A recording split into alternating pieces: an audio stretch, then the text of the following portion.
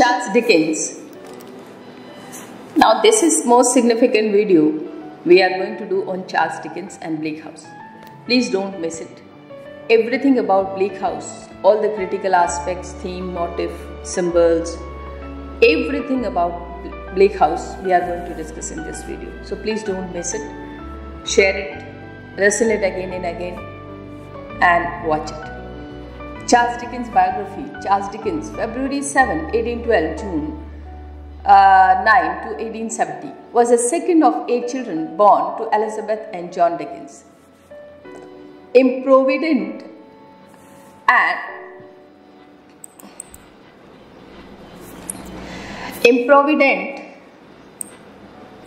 and irresponsible parents who, without deepest regrets it seems, gave their offsprings poor start in the world, without actually hating his parents. Dickens early saw them for what they were. He was particularly critical of his mother, a self-centered woman, short on affection for Charles. For example, she wanted to prolong his stay at the shoeblacking warehouse where he had been sent at the age of 12 to help support the family. In later life, Charles' own generosity and sense of decency prompted him to assist his parents, who continued in their improvident ways. Charles Dickens, February 7, 1812 to June 9, 1870, was the second of 8 children born to Elizabeth and John Dickens. Improvident and irresponsible parents who, without deepest regret, seems gave their offspring poor start in the world, without actually hating his parents. Dickens early saw them for what they were. He was particularly critical of his mother, a self-centered woman, short on affection for Charles. For example, she wanted to prolong his stay at the shoeblacking warehouse, where he had sent at the age of 12 to help support the family. In later life, Charles' own generosity and sense of decency prompted him to assist his parents, who continued in their improvident ways, particularly from natural inclination that partly by the way of taking refuge from an irregular and problematic family life, the young boy immersed himself in the world of imagination. He read Shakespeare, Addison, Fielding, Goldsmith and several other authors avidly. He was also fond of reciting, acting and theatre-going, activities in which his father encouraged him. He also wandered happily along the Thames and through the towns and nearby countryside of Kent, England's warmest and most serene region, where Dickens resided from 1817 to 1822. Dickens' affection for Chatham, Rochester and other towns in Kent ripens over the years, and his final novel, The Mystery of Edwin Drood, left unfinished, is set in Rochester and contains some of the author's most vivid and evocating writing. Both his reading and his recital as well as his acting served to educate Dickens for what would later become his career as a writer with a flair of the dramatic speech and dramatic incidents. As most of his early readings was the work of 18th century writers, it is not surprising that the values and attitudes expressed by character and authors like in his own novels are essentially the same as those found in Fielding, Goldsmith and Richardson. Those writers believed that human nature was essentially good, and that this goodness was actually enhanced by the spontaneous and enthusiastic public expression of that very belief. One day, as Charles and his father were walking just outside Rochester, his father pointed out a local mansion, Gadshill Place, and suggested that if the boy made the most of his talents,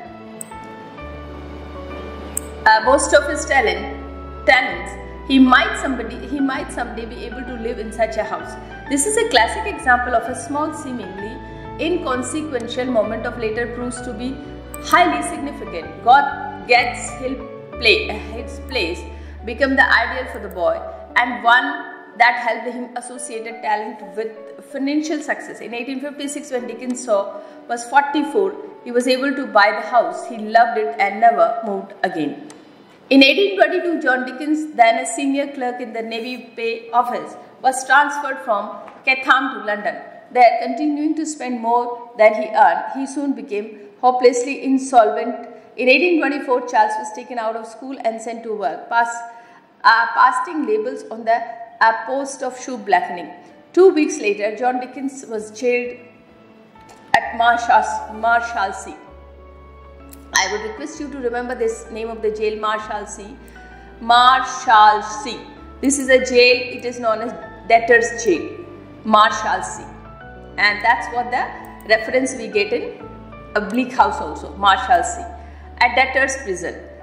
The humiliation and despair of 1824 left a permanent emotional scar. However, what English literature was to gain from his experience when Dickens became a writer was an unprecedentedly vivid and varied presentation of childhood as vulnerability. In fact, Dickens must be credited as the first serious English novelist to deal extensively with the victimized child, the theme that has continued to produce masterpieces in fiction and film. So this is what we see, the personal life's impact in the writing, and that these experiences we are able to see easily in Bleak House.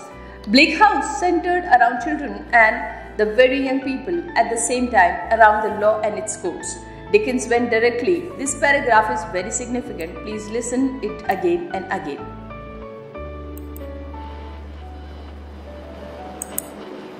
So, Bleak House centers around children and very young people at the same time around the law and its court. Dickens went directly from childhood into the world of law.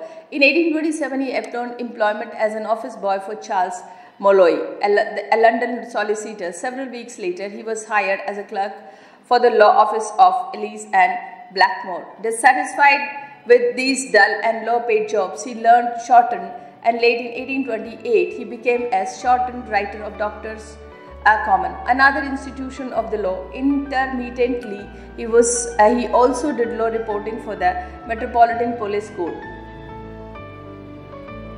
In his spare time, he read widely and happily at the British Museum.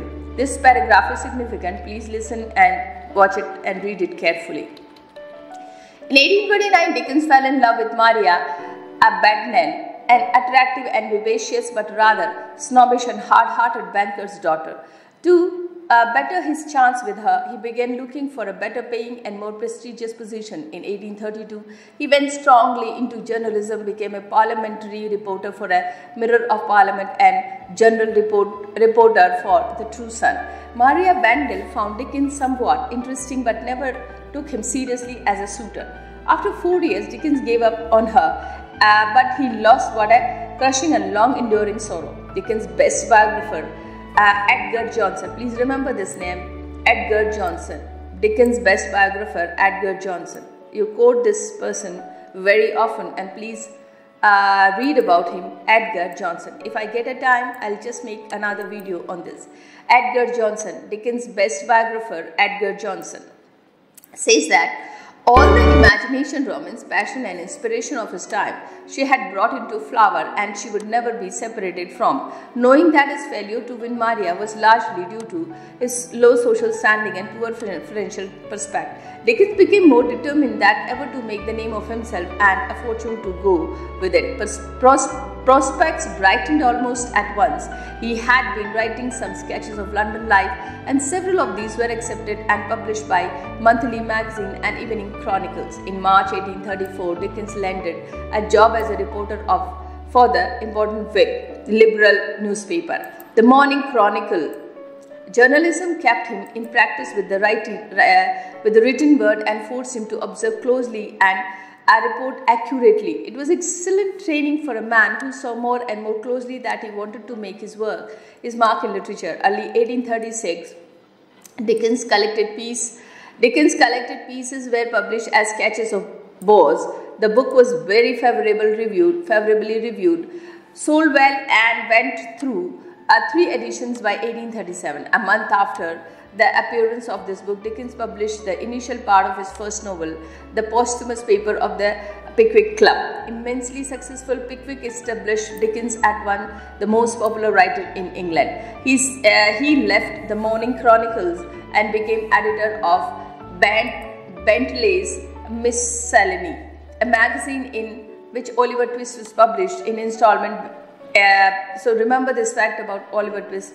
Oliver Twist, Bentley's Miscellany, a magazine in which Oliver Twist was published in installment beginning in February 1837. On April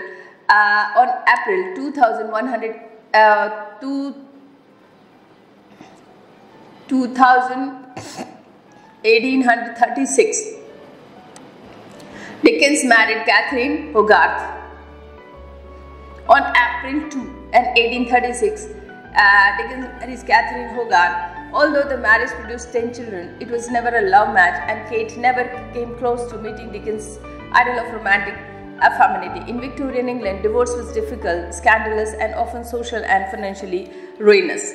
Eventually, however, Dickens did effect a permanent separation from Catherine. Quite early in the marriage, Dickens realized that it was Catherine's sister Mary who embodied his ideal. So perfect a creature never breathed.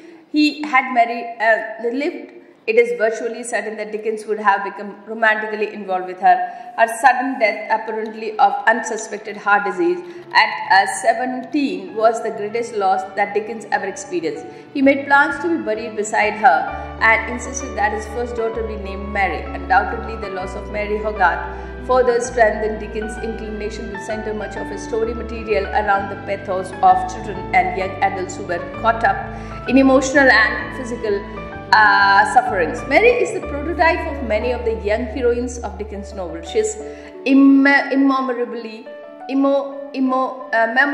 portrayed as Lois Baxter in the British film Dickens of London, for which Wolfe Mankiewicz wrote the screenplay. So remember this fact. She is memorably portrayed by Lois Baxter in the British film Dickens of London. And I request you if you would see this film, Dickens of London. Oliver Twist was followed in 1839 by Nicholas Nickleby. Thus, Dickens' third novel illustrated the continuing influence of theatre on Dickens' approach to fiction.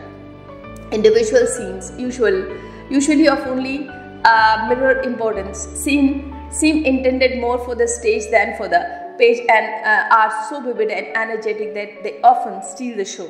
Disrupting the unity of the book, many of his other novels show the same tendency, and in fact, Dickens created a stage version of several of his books and stories. These were usually quite popular and financially successful, as well as remaining an inveterate theatre-goer. Dickens continued all his life to stage private theatrical, usually as Gadsden plays, for family and friends, a social art.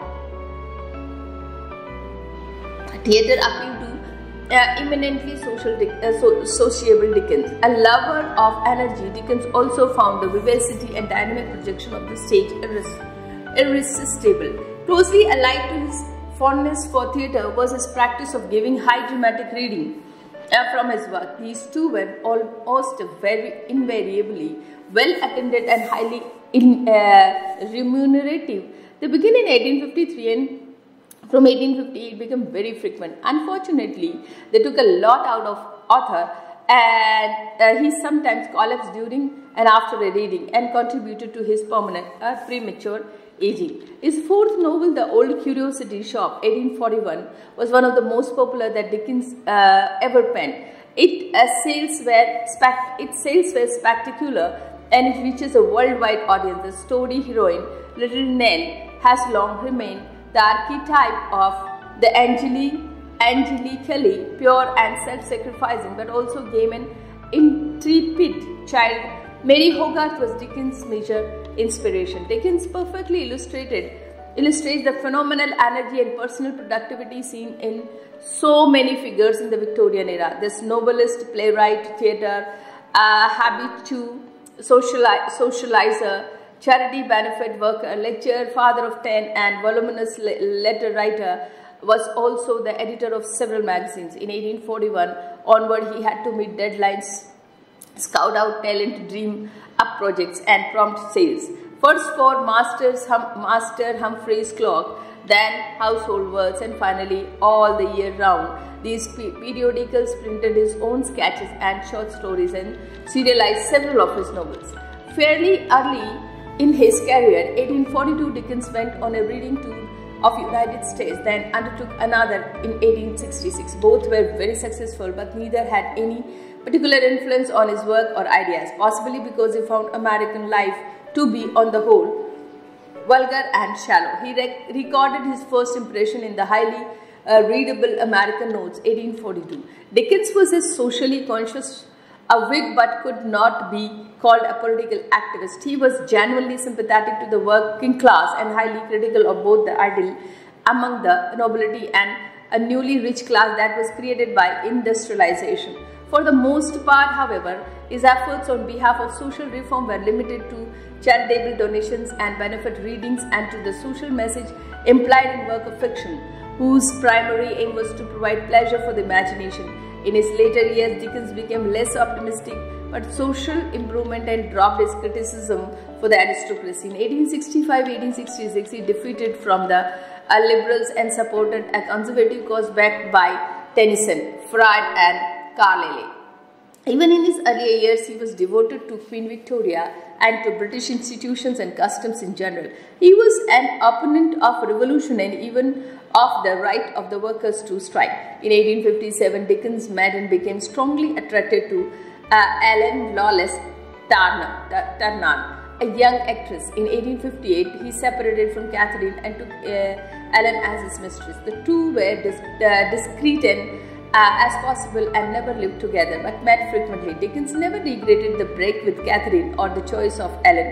Returning to London from a brief vacation in France, the two were survivors of the wreck of their train at Staplehurst on June 9, 1865. Dickens was able to help several of his injured passengers, but the incident drained some of his own strength, perhaps permanently, and haunted him with nightmares for some time. He died 5 years to the day after the wreck. The crash inspired one of his best pieces of short fiction, The Signal Man, the only novel completed after the Staplehurst accident. Was long and involved but impressive over our mutual friend. In rapidly deteriorating health in 1870, Dickens worked intensely on the mastery of Edwin Drood, but collapsed on June 8, leaving the work half finished. He died the following days.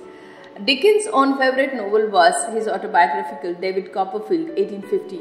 It has remained one of the posterity favorites. In addition to David Copperfield, the novels that have stood up best under the scrutiny of the years and Pickwick Papers and several of the later books: Bleak House, 1853, Hard Times, 1854, A Tale of Two Cities, 1859, Great Expectation, 1861, and Our Mutual Friend, 1865.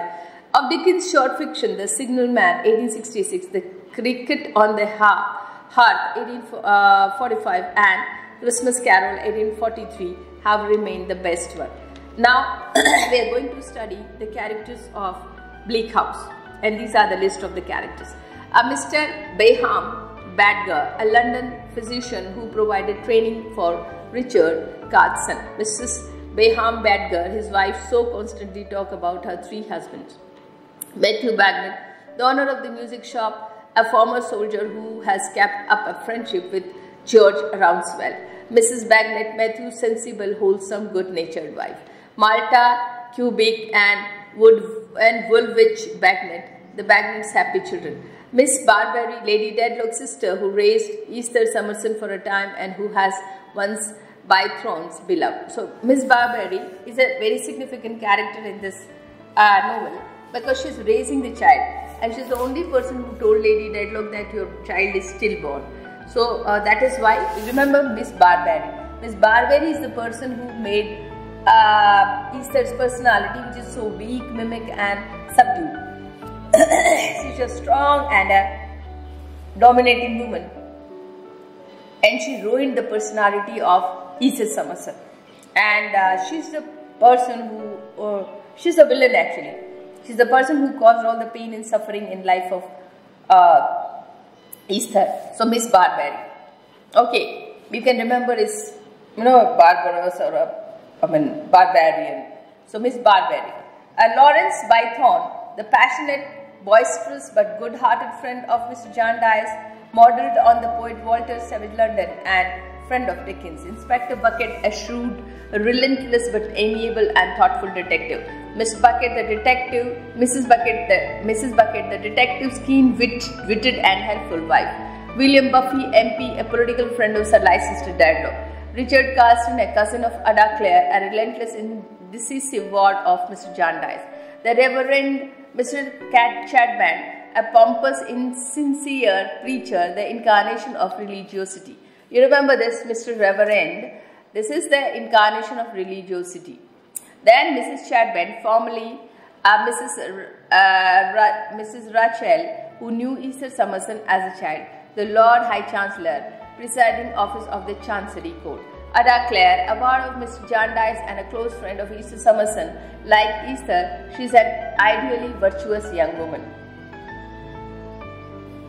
And here, when we talk about ideally virtuous woman, this is a typical concept of Victorian womanhood, Victorian femininity. So she has to be meek, she has to be subdued, and she has to be a beautiful angel, angel of the house, who is although suffering pain, frustrated, but they never show it to the people, and it's all tolerated inside. So that's what this quote unquote, you please remember.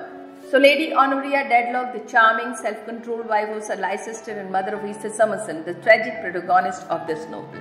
Sir Leicester Dedlock, a proud, honourable aristocrat with an estate, Chesney Wold in Lincolnshire. Volumnia Dedlock, a somewhat giddy, elderly cousin of Sir Leicester and frequent guest at Chesney Wold.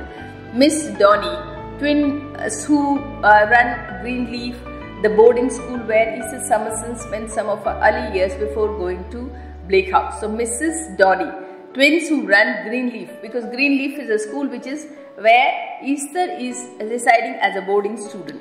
Miss Flight, a well-meaning intellectual old woman driven half made by the Jarndyce and Jarndyce. Mrs. Griddle, now this remember, while in between, I think it is very significant for me to remember the page number, or we are here on the character. So then Leicester Dedlock, Volumnia Dedlock, Miss Donny, then Miss Flight, a well-meaning intellectual old woman driven half-made by Jarndyce and Jarndyce suit.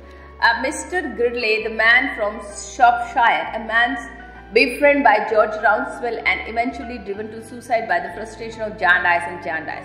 So these are the outcomes of, the suicide of Mr. Gridley and the life which is ruined of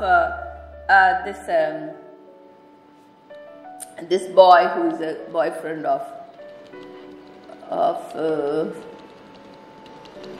what is that? Ada Clare, Richardson.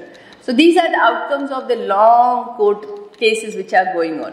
Then William Guppy, a law clerk who twice proposed to Easter Summerson. Guster, a maidservant of the Snagsby, she often has fits.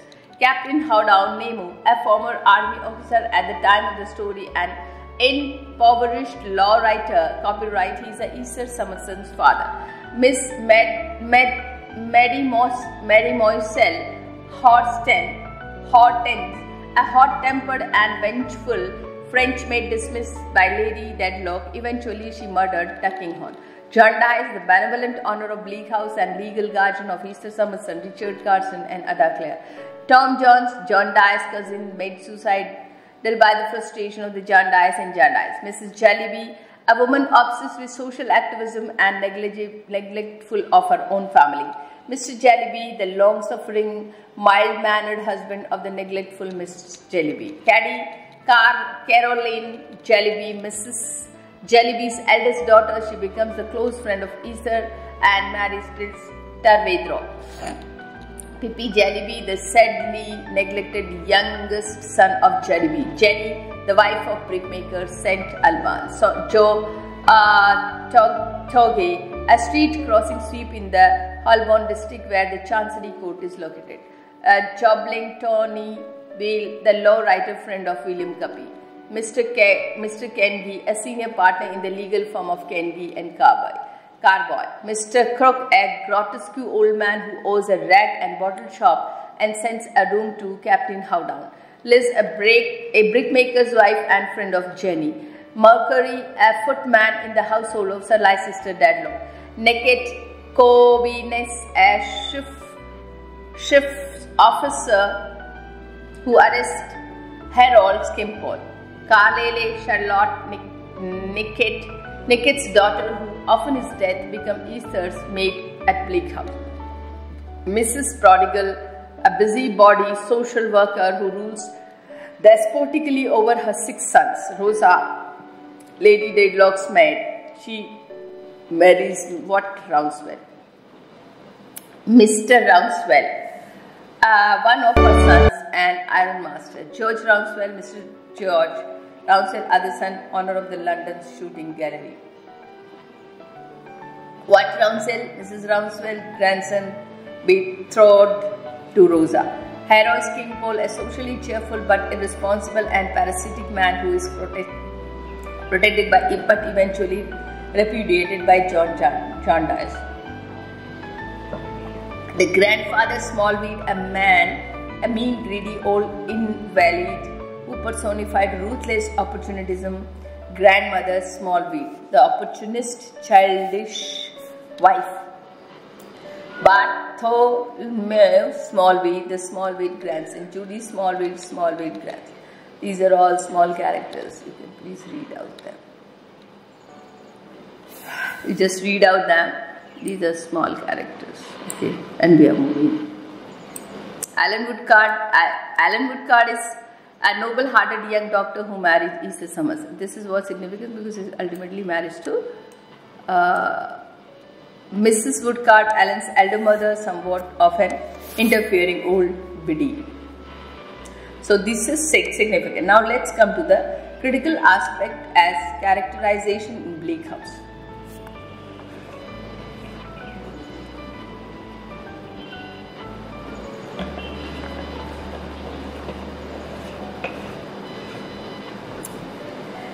Critical aspects as characterization in Bleak House. Like Shakespeare, another imaginatively fertile and vivacious writer, Dickens created dozens of characters who continue to delight readers today. His ability to invent such living character was aided by his experience as a newspaper reporter. The job forced him to observe people's look, words and manner very closely and then record these observations accurately. Like Shakespeare, another imaginatively fertile and vivacious writer, Dickens created dozens of characters who continue to delight readers today. His ability to invent such living character was aided by his experience as a newspaper reporter. The job forced him to observe people's look, words and manners very closely and then record these observations accurately. Of course, the disposition was already there. Even in childhood, Dickens was fascinated with the image and the eternal future of the things and people, and his talent of creating comic and grotesque characters manifested itself quite early. Aside from the generous amount of adventure in most of his novels, what draws reader to them year after year, through all the changes of fad and fashion, is the vitality of the characters and the fun and drama they give rise in the dynamic episodes. Worth nothing is the fact that characters in fiction do not actually have to be lifelike in the sense of being complex and highly individualized in order to be successful and memorable. Talking animals aren't at all lifelike, yet more than a few have achieved status as compelling character. The fool in King Lear has relatively few lines, some of them rather obscure, yet few minor characters have become more memorable. Claggart, the villain in the Billy Budd, is barely characterized at all, but that haunts us. What add a character to the permanent repertoire of our mind is not dependent on realism or even on complete credibility, but solely as the magic vitality that author is able to endure from the depth and reaches of the spontaneous creativity. Dickens possesses both the vitality and the skill to find the words that conveyed it. Dickens is very much a satirist and a comic entertainer, and very little as a depth-hunting psychologist with literally talent. 20th century psychological novelists, for example, Virginia Woolf. Remember, 20th century psychological novelists, for example, Virginia Woolf, James Joyce, and Mary Sinclair goes go minutely into the details of their characters' inner lives. Inwardness in its wide range of sensation, formed and half-formed thoughts and feeling, transit images and quickly changing shades of mood is often in all its character of concreteness or particularity. This is a sort of realism, psychological realism, and its writers give us the sense that they are trying not only to be real, to tell it like without typing or censoring, but also complete, as if they were scientists or a clinician attempting to construct a complete as well as thoroughly accurate report. Such is method, despite its validity and success, it has produced a vast body of work. Some of its highly successful tends to have certain limitations to which enthusiasts often seem oddly unaware. A reader may learn an immense amount of information about what goes deeply with character X and still not gain any distinct and satisfying impression of character X as a person who might be encountered next door or at the grocery. Ultimately, each of us is a whole, a personality, and each of us is project that organic wholeness, a personality which is perceived by those around us and experienced as distinct and unique.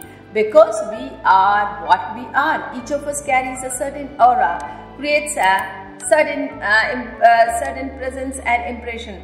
This is whole life. This is the visible self, social self, and one that's seen by other and interact with them. Characterization through free association, stream of consciousness, or reverse revere easily neglected this important image, reality, and social reality of us. In all the things we do as social beings, that is, as onlookers and participants from the working and talking to simply observe.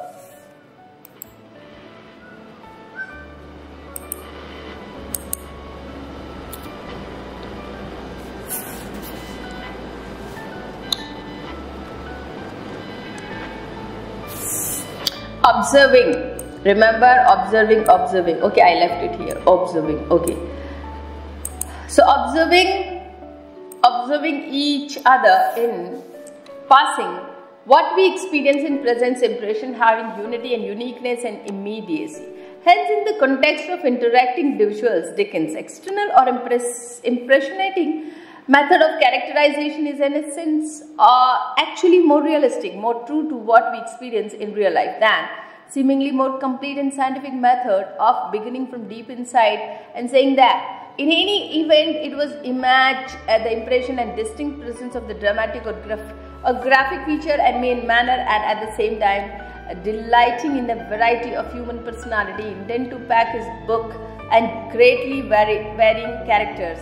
The sheer number of his characters would itself prevent him from drawing much upon the space-consuming method of characterization through deep inwardness. It has to be said that this achievement is creating a very large number of living characters, by no means suffering in comparison with the work of stream of consciousness, other deeply psychological authors.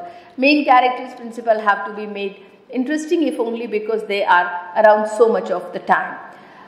They are also tied to the book serious theme, so we have to be able to take such important characters seriously. They dare not to be trivial, monotonously simple and unchanging or unreal.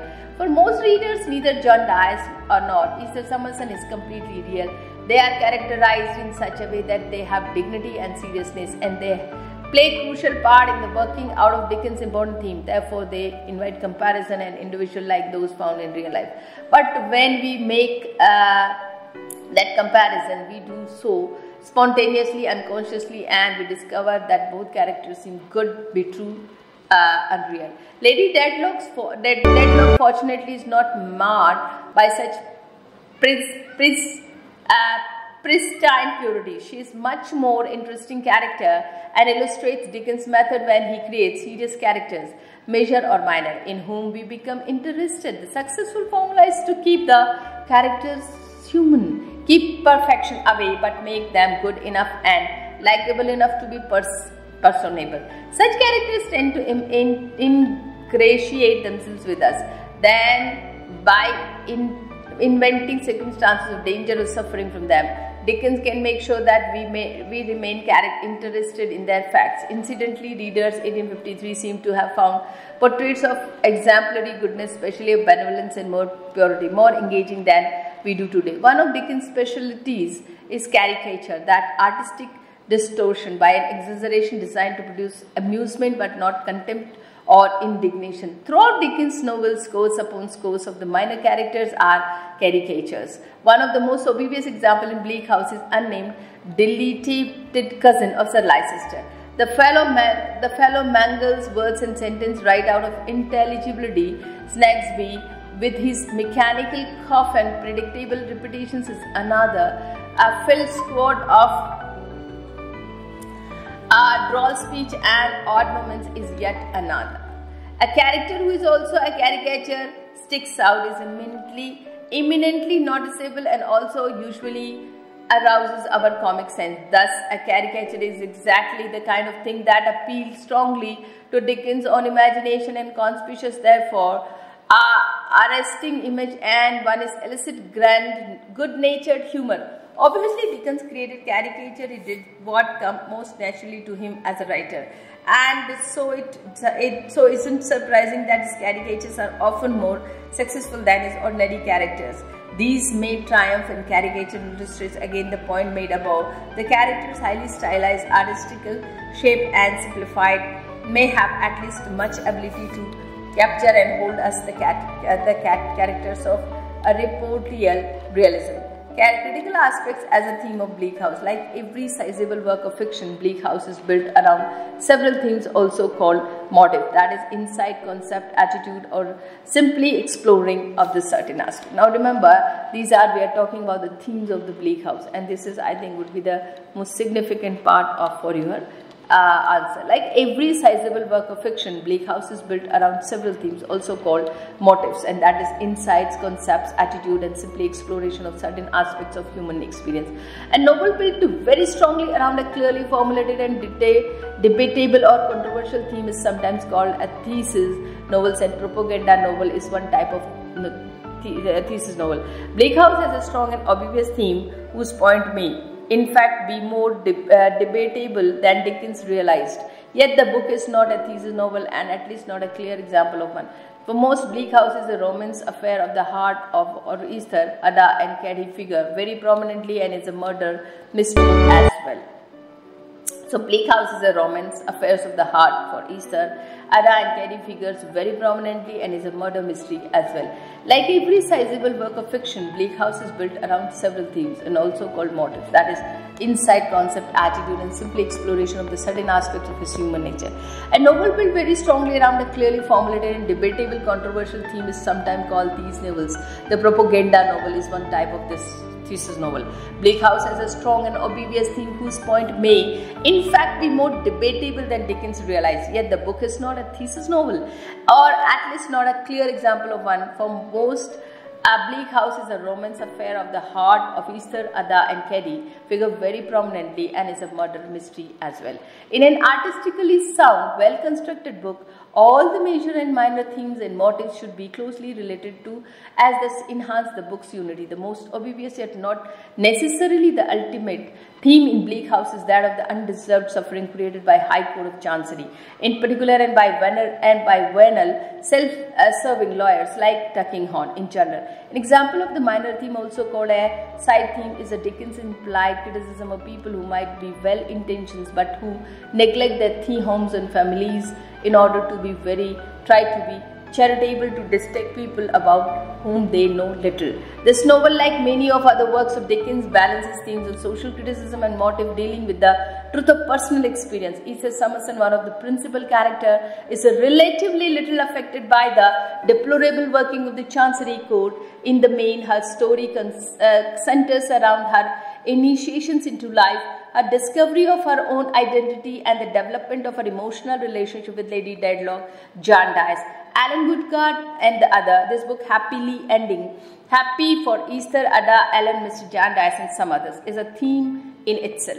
The ending implies that although the evil of the world is formidable, happiness remains as a possibility, perhaps even as likelihood, especially for those who are both pure of heart and responsible responsibly preserving. Another implied theme is that romance is important and not necessarily an illusion or merely a momentary thing. Dickens' ultimate attack is not on Chancery Court. The working or a misworking of the Chancery do, as Dickens makes perfectly clear, constitute a miserable.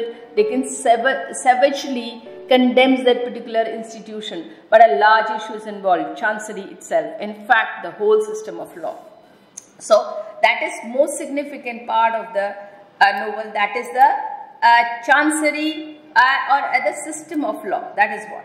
Is also a symbol. Similarly, the fog is symbol, okay, similarly the fog is symbol of Chancery and also of similar institutions and operations. In other words, both Chancery and fog symbolize the dead hand of the past, custom and tradition. Remember, this paragraph is very significant. Read it again, and for you I'm again reading it.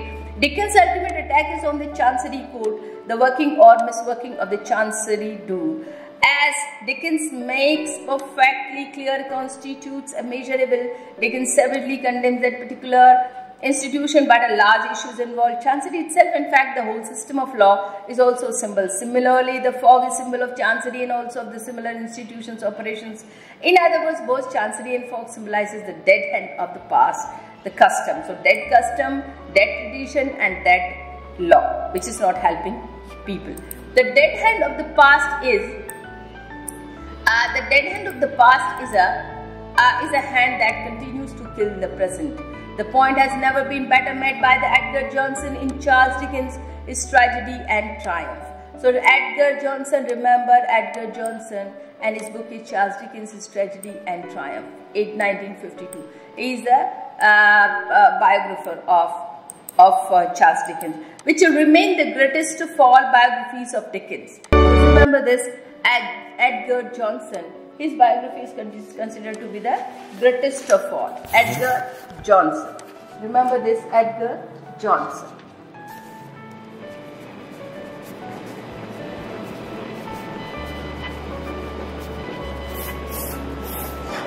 Edgar Johnson, 1952.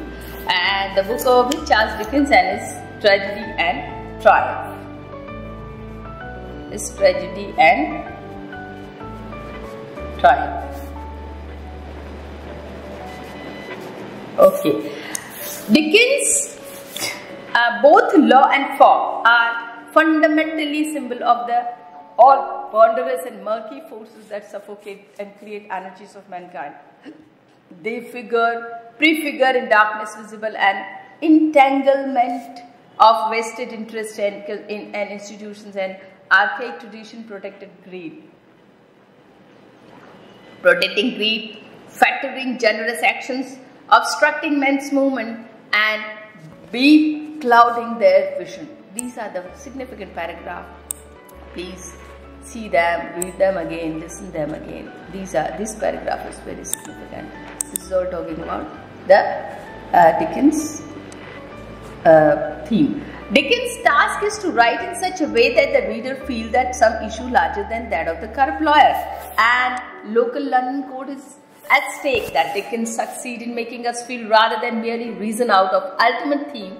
The destructive heaviness of the dead hand is provided by the fact that Bleak House is still a living book. About one point here, reader need to be perfectly clear, though progressive minded in the various ways. Dickens is no past hunting a revolutionary or a social leveler in attacking the dead hands of the past. Dickens is by no means rejecting all the past, all the British of the Western tradition. We have to remember that Dickens has plenty of tradition, constructive bonds in his body.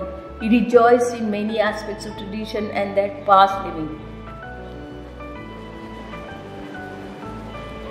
And at the same time modifying into the present, and he understood the necessity of legal codes and institutions. He supported established religion. He celebrated the British monarchy, the delighted in British tradition of cheerful politeness and many other inherited features of Britain, the continental civilization. What he despised and rejects in Bleak Houses, dross of past, institutionalized selfishness and coldness that survived within the tradition. So please read and listen carefully. Subscribe the channel Dr. Anju Gurawa for more updates. If you are subscribing, I would be encouraged to do more. So please like, share and subscribe. Thank you so much. And write good comments and write your beautiful name also in the comment box.